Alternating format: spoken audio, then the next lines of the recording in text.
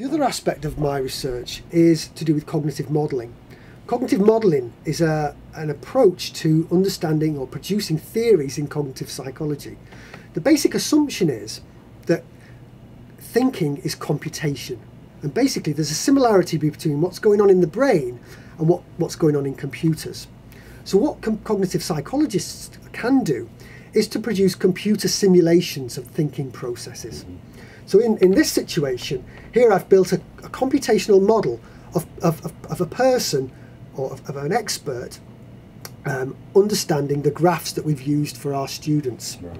So what's going on here is that there's a computer program that visually scans the graph, takes in information about the graph, and produces an interpretation like an expert would. Then by using this model, we can compare the behaviour of the computational model with the behaviour of the students. And then we can see where the differences are.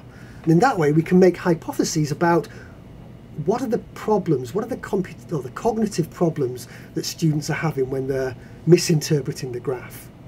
There's also a practical application to this model. What we hope to do is to be able to produce a computer system in which students can put in their own data, and it will produce a graph, and then they can watch an expert scan the graph, or an expert model scan the graph and produce an expert interpretation.